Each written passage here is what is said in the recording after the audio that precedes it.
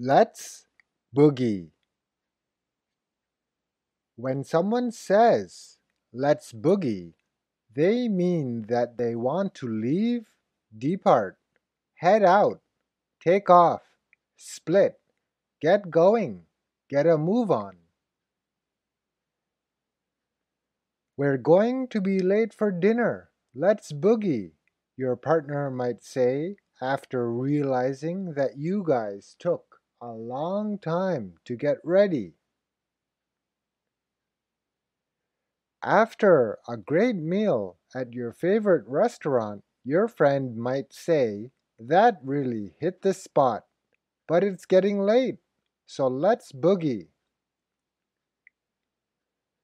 You may also hear the idiom, let's boogie, when someone wants to go faster, more quickly, speed up.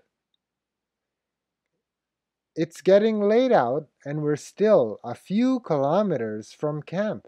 Let's boogie, your dad might say during a hike. Let's boogie originates from a type of American dance of the 1940s called the boogie-woogie, but was only popularized as an idiom starting in the 1960s. Of course, you can say let's boogie to mean that you want to dance, but nowadays it's an idiom mostly associated with going more quickly, rapidly, fast, or leaving, exiting, departing.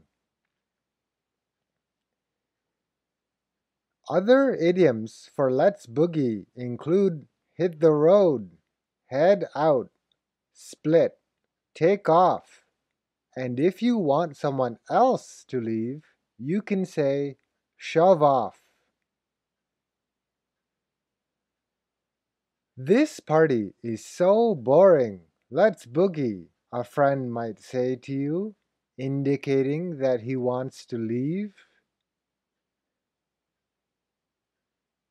Perhaps you're in a taxi on the way to the airport and the driver is going very slowly. Come on, let's boogie. My flight leaves soon.